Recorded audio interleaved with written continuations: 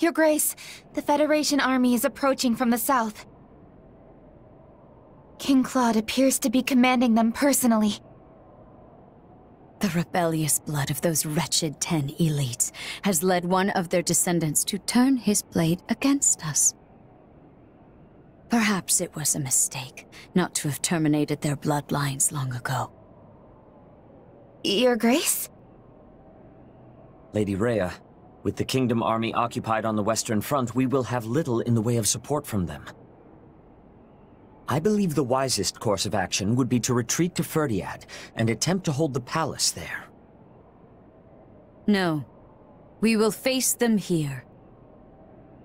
Long before the Kingdom even existed, Saint Seros slew the fell King Nemesis upon this very soil.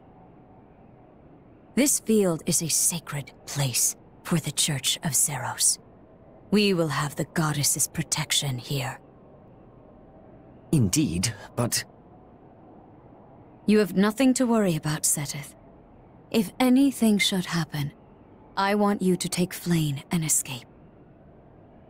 Lady Rhea, you cannot mean that.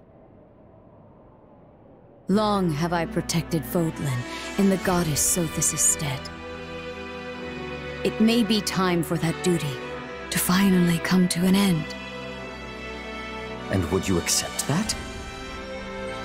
Not willingly, no. In our absence, future generations are likely to repeat the foolish actions of their ancestors. And when that happens, who will be left to stop them? This land has suffered enough as it is. I will fight with all my strength and spirit. For my mother, for the future, even for humanity.